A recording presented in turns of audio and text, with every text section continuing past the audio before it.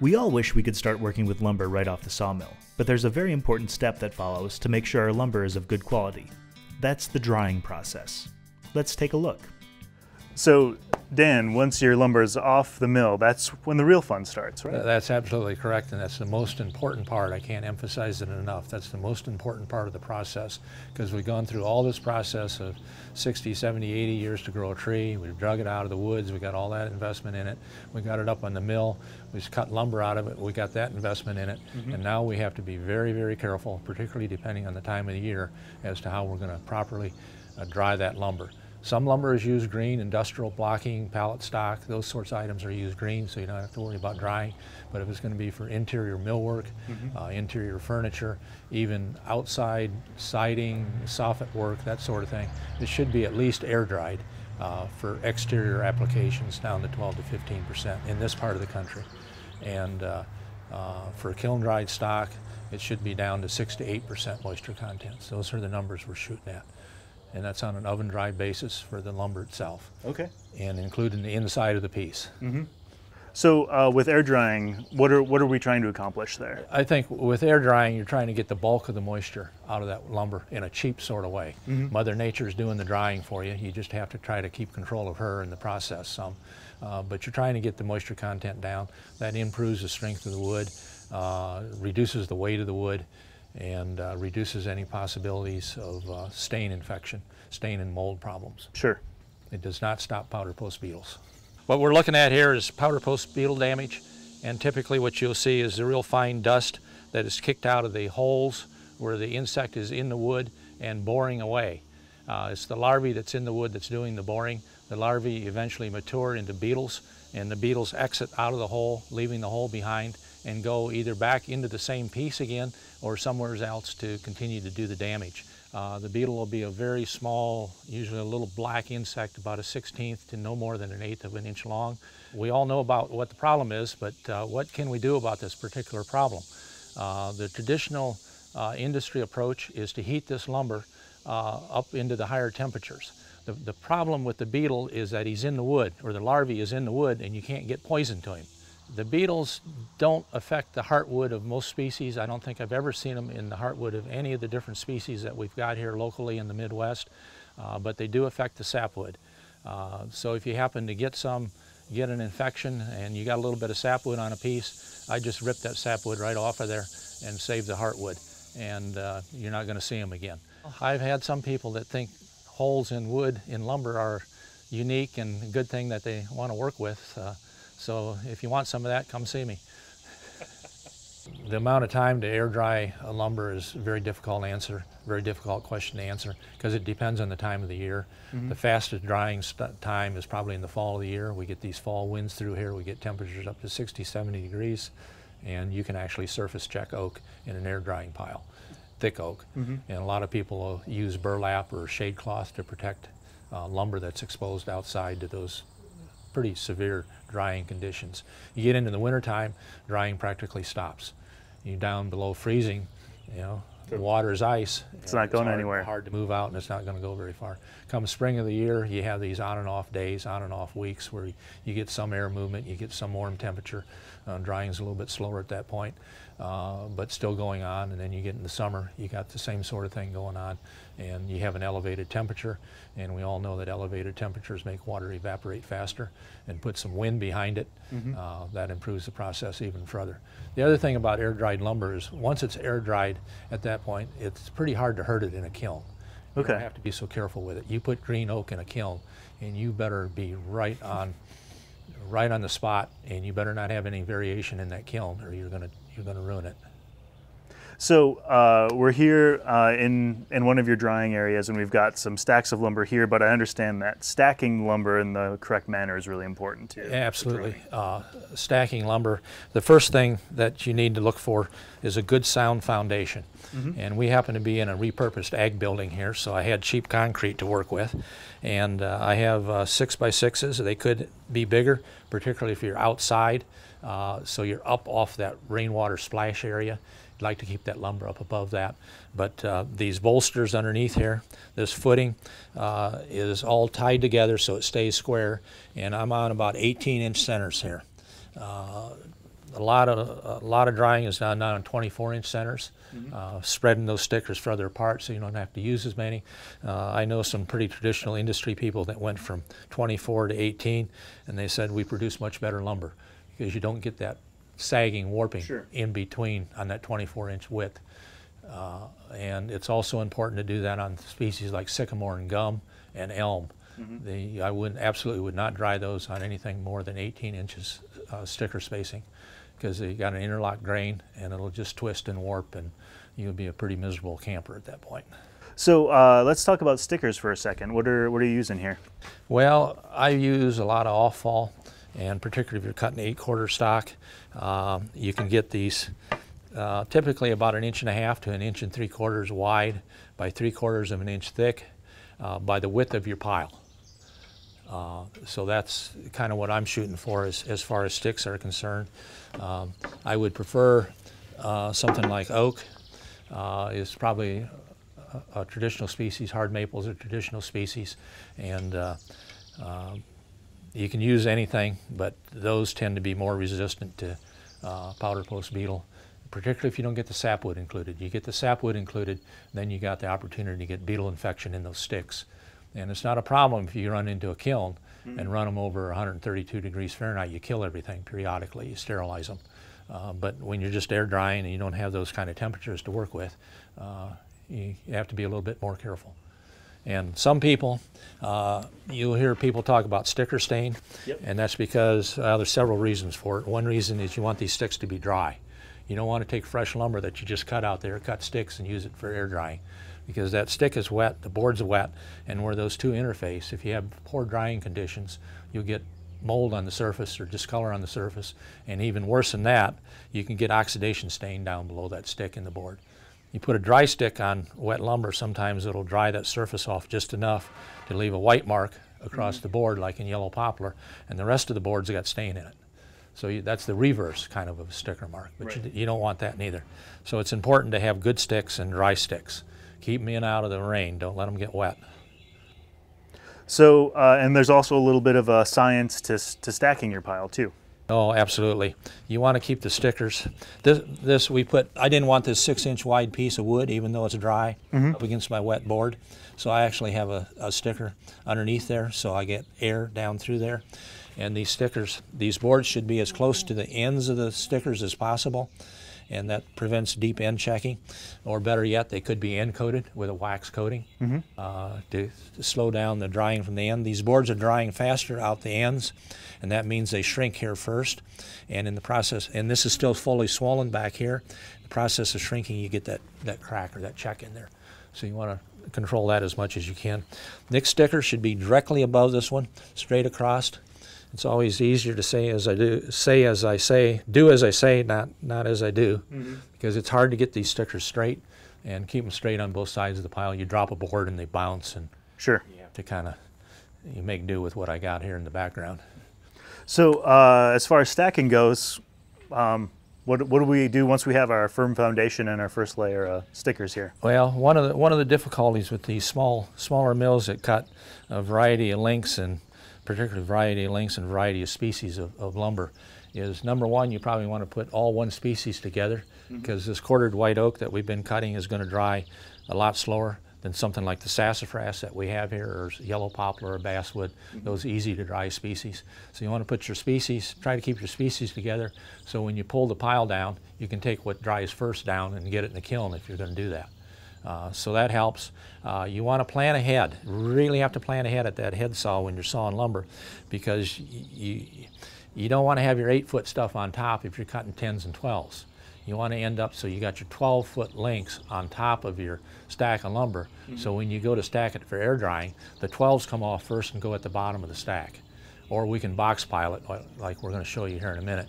But I like to put the 12s, that's my longest length that I cut here, unless it's special order, is cut the 12-foot lengths, put them down first.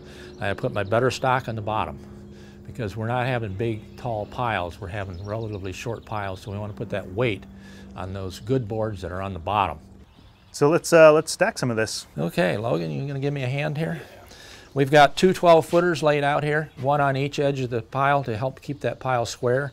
We've got a little depending on what we do with it. We got a little 8 or 10 footer here. I usually butt these boards up tight, edge to edge. Some people try to leave a space in there thinking it helps with drying. I don't think it makes any difference. Okay. Then we usually put a long one in the middle, about like that, trying to keep that back as far as we can. And then we'll take another short piece. Now that short piece is being moved to the other end here.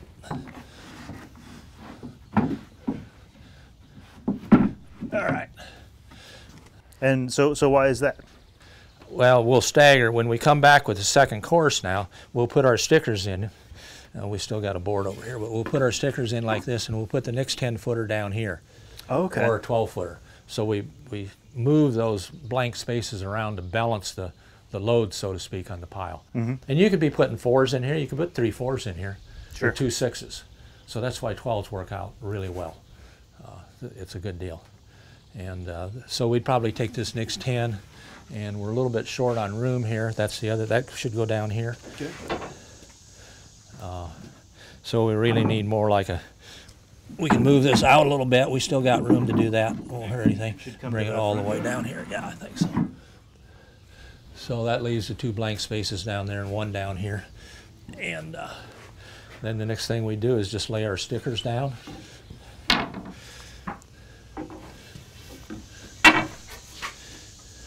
And then we'd come back with another course of boards.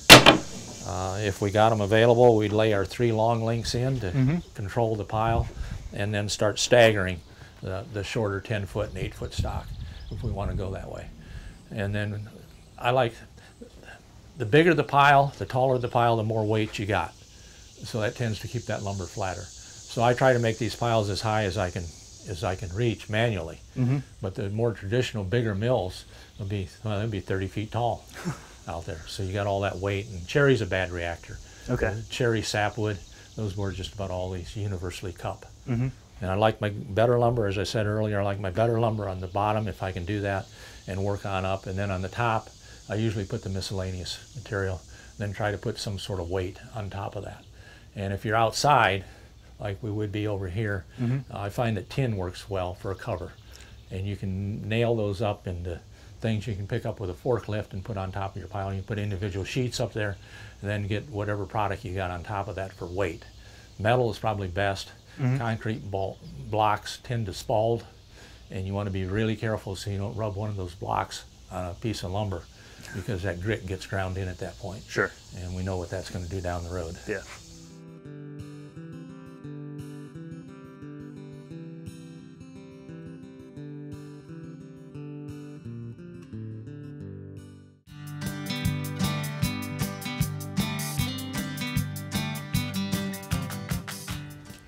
So, Dan, measuring your lumber as it's drying is an important part of it. Oh, yes, absolutely important and critical, because with all the variables involved, the weather conditions, the species variables, the stacking variables, size variables, thickness variables, it's impossible just to give an answer as to how long should that lumber be out there air drying. So what you can do is you can measure it. A lot of people know that we have these moisture meters. There's about 3 companies that manufacture these meters. This is a handy one here, one of the earliest ones made. Not this one, but the company is one of the earliest ones. And it's got little 3/8" pins on the end. And so, you can calibrate it for time, for temperature, for species. Those are your 2 important factors.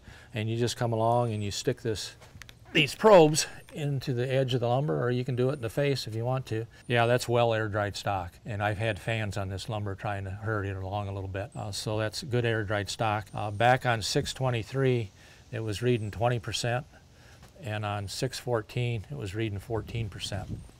So we're down here at the end of July now. So, and I started writing these numbers on the boards because you write on a piece of paper disappears. You write it on the board, you pretty well got it at that point. And so that's well air-dried lumber. Now the thing about this is that if you do thick lumber, or even this lumber right here that's only 4/4, they make these 2-inch probes and this hammer on it, which you don't want to get your fingers in there. And you drive that in, particularly on 8/4 lumber. You have to do it on 8/4 lumber. You drive that in and you get off the surface moisture content,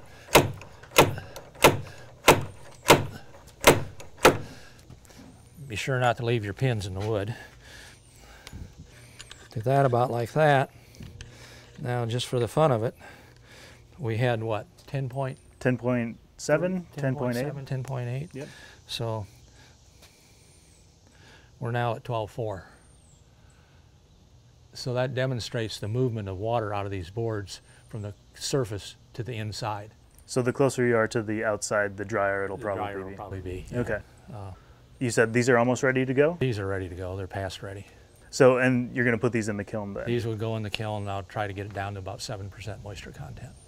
And then the thing to remember is that even once I get it down to that 7% moisture content, it has to stay at a certain temperature and relative humidity to stay there. Mm-hmm. Because if I dry this lumber in the kiln, stick it back out here, it'll be right back up to 12%. And if I look down this chart at about 70 degrees, 70 to 80 degrees, and I scoot over here to 35% relative humidity, I'm at 7% moisture content roughly. And that's where kiln-dried lumber should be, and that's where it should be kept. You're trying to get that wood at the average moisture content that it's going to be in service at. And that's 6 to 8 in most of our houses. You ship it to Las Vegas, Nevada, and what's going to happen?